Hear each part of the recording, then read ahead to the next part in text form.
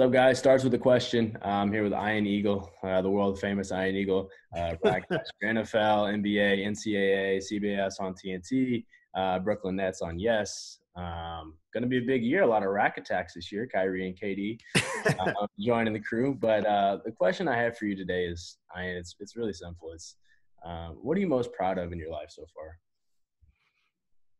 For me, it's not about accomplishments. It's not about getting a specific assignment. It's really about connecting with people and finding commonality.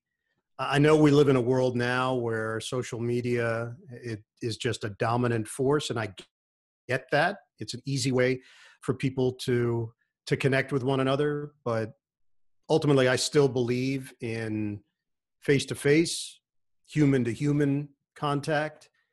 And ultimately, that's what I'm most proud of, having the ability to talk to all sorts of people and find that common ground and just being a good person, being someone that's approachable and being someone that can find that common denominator and relationships grow from that.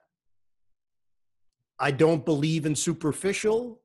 I believe in trying to get to the heart of things. And really, the only way you can do that ultimately is to connect. And that's something that I've always believed in. And to this day, I still do.